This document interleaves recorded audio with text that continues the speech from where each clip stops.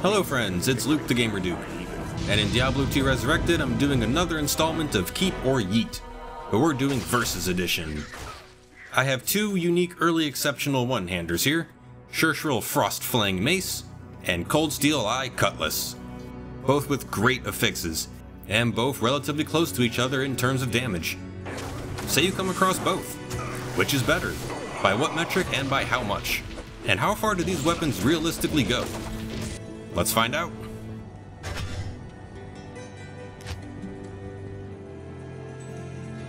Cold Steel Eye is the unique cutlass, the exceptional version of a scimitar, which comes with 20% added attack speed, and with the cutlass's AS already being very fast, this increases it even more. 200 to 250% enhanced damage, mine unfortunately is on the lower end, 6% mana leech, 50% deadly strike, which is a chance for double damage, hit blinds target, and slows target by 30%. These are mega awesome affixes for any slasher. Shirshrill is the unique flanged mace, the exceptional of a regular mace, and its affixes include 150 to 180% enhanced damage, again mine is a bit shafted on that front, adds another 5 to 10 base damage, a whopping 63 to 112 cold damage, why it just couldn't be rounded to 65 to 115 I'm not sure. Freezes target for up to 3 seconds, you cannot be frozen, gives you 50 shots of level 9 frozen orb, and adds 50% damage to undead. Any melee swinger would greatly benefit from these.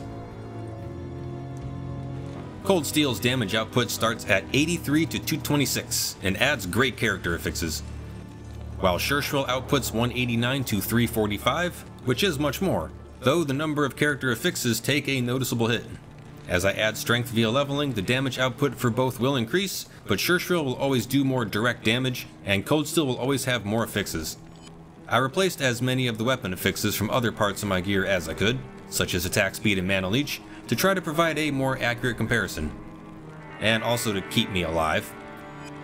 And if I level during an area, I save those points for the beginning of the next area, so all stats will be consistent for both weapons. Since flanged maces and cutlasses mostly begin their appearances in Act 1 and 2, we'll start there.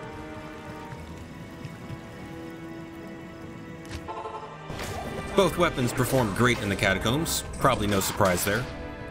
Cold Steel's base damage is slightly lacking, but its attack speed combined with its affixes make up for it greatly. When Deadly Strike connects, massive amounts of health can be hacked away, and with the crazy attack speed, it connects often.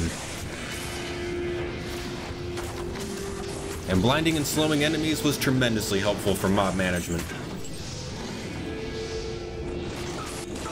Shirshrill's higher damage output smacked enemies down with ease, though I did notice some more interruptions in mob battles. Freezing enemies was great in melees, and shattering revivable enemies like Devilkins is absolutely fantastic. Though the ghouls provided a bit more difficulty without blind, since freeze doesn't last near as long. Frozen Orb is actually pretty effective here as well.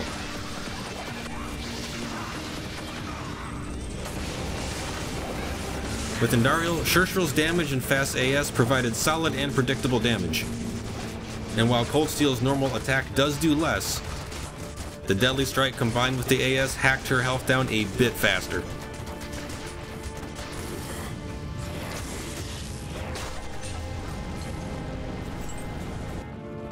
The story remains largely consistent through most of Act 2. Both weapons perform great in their own way. Starting from the Halls of the Dead, I wanted to see how the 6% mana leech on Cold Steel realistically functions. And man oh man does it function. Its attack speed is simply ridiculous. Even with the minus 50% leech in Nightmare, the attack speed makes for wicked rapid mana recovery after heavy skill usage. I was able to roam through underground areas without even thinking about mana recovery. And the Blind and Deadly Strike make for easy mob management and cleanups. I am noticing that in open areas, higher health mobs require a bit more of a single-out approach due to Cold Steel's lower average damage per hit, which can lead to prolonged engagements. Shirshrill's higher damage output continues to murk enemies with much less effort. Freeze is absolutely great. The ability to basically halt enemies mid-combat during mob battles and shattering skeletons, ensuring they cannot be revived, is majorly beneficial. though heavy mobs can become a bit dangerous when freeze fails. And I did notice uniques were a bit tougher to get through.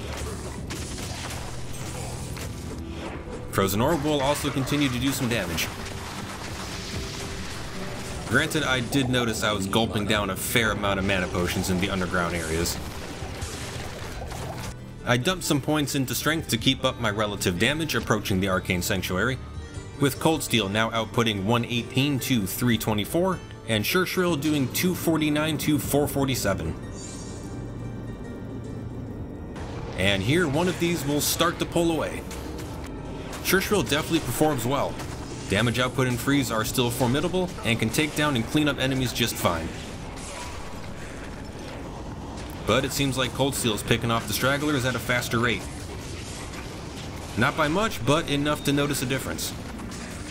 Not to mention, Sure Shrill needed several mana potions to get through the Arcane, while Cold Steel literally hacked my mana back up to full recovery.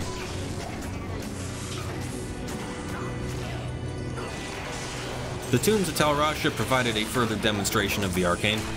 Sure Shrill's overall DPS is beginning to fall behind in mob engagements.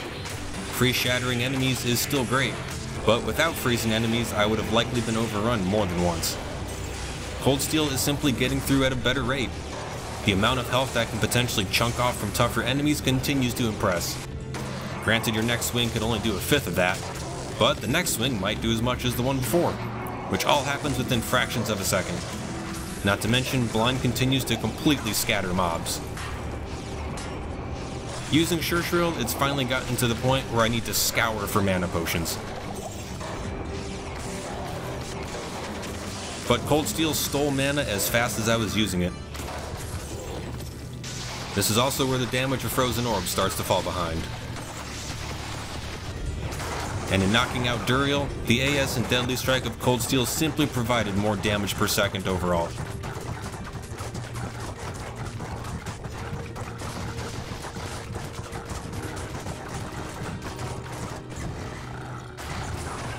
So at the end of Act 2, Cold Steel seems to have an edge.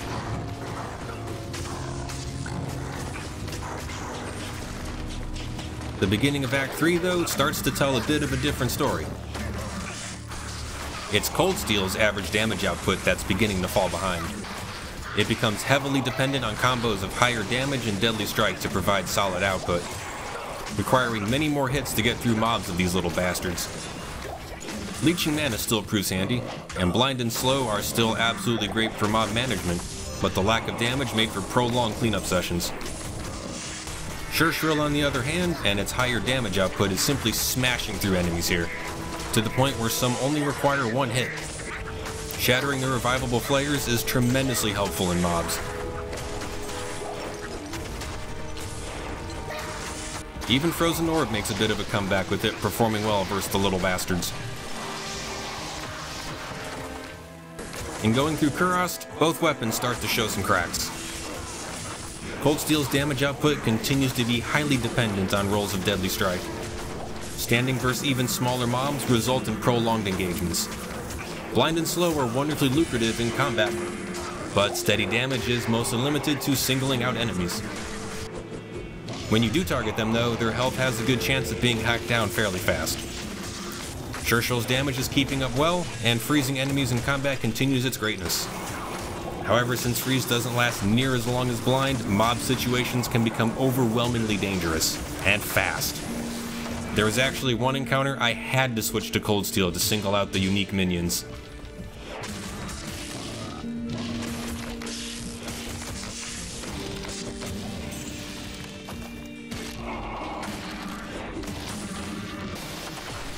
Also, Frozen Orb is starting to fail again. However, Sure Shrill definitely takes the jungle, and in Kurast I think I'd prefer its more overall consistent damage.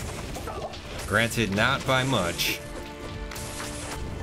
Cold Steel continues to stay alive in the Durance, with the attack speed and Deadly Strike still able to effectively hack out single enemies, and Blind was incredibly helpful in managing ghouls. Sure Shrill's damage was consistent in melees, and freeze is still helpful, but I'm noticing enemies are not freezing as often or as long. Being debuffed with cold while using Sure Shrill can be disastrous as it lowers the fast attack speed significantly. but Cold Steel was still swinging away fast enough to remain mostly unhindered. In battling Mephisto, I basically went by time. Using Sure Shrill, it took almost 4 minutes to knock him out, but Cold Steel got him in just over 2.5 minutes. The Deadly Strike and attack speed just simply provide much better DPS. I also ran out of health potions while using Sure Shrill, so Cold Steel pulls ahead just slightly.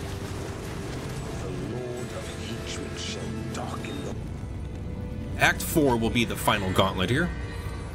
I increased some strength to up my relative damage, so Cold Steel is now doing 124 to 396, and Sure Shrill is rocking 262 to 520.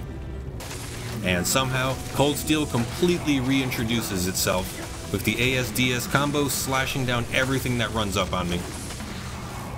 Even with heavy mobs, I embrace confidence since I'm still able to blind basically everything within a couple seconds, then pick apart who I want. Granted, higher health mobs took a little extra effort.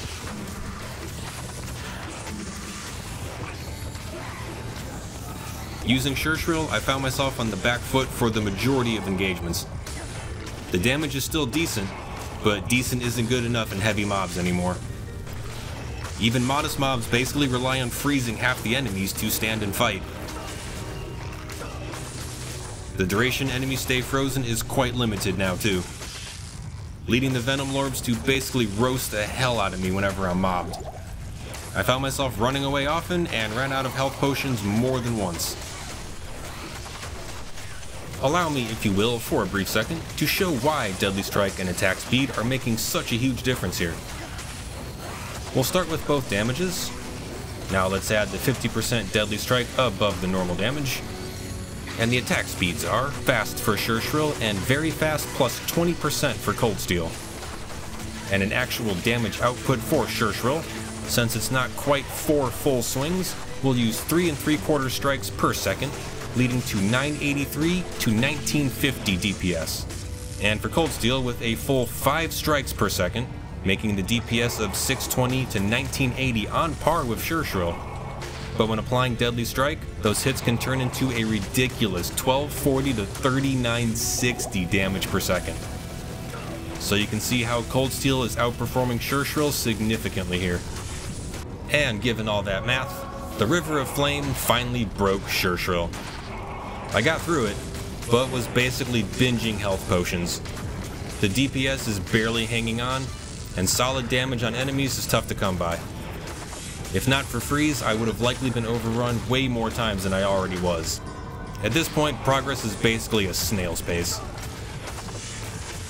Cold Steel's realistic average output is lagging a bit, but the Deadly Strike comes through often enough to be able to chop solid chunks of health away when targeting enemies. Blind of course comes in as the hero to scatter mobs, making mob engagements much easier to handle, if not a bit prolonged. And just for funsies, let's throw these things at Diablo and see what happens. And as expected, Sure Shrill was an absolute challenge to use. Hacking down health was incredibly slow going, made even more so by the number of misses. And when he throws cold on me, output is slowed even more. Battling Diablo in this fashion was quite tough. Using Cold Steel was so much different. The only thing that made this slightly annoying was simply the number of missed swings. When Deadly Strike connects, I can visibly see when the 3500 plus damage was hacked off from his health. And slowing Diablo by 30% was incredibly noticeable, making the engagement much less deadly. In comparing the times, Sure Shrill slayed Diablo in 4 minutes and 30 seconds, while Cold Steel got him in a full minute less, with 3 minutes and 25 seconds.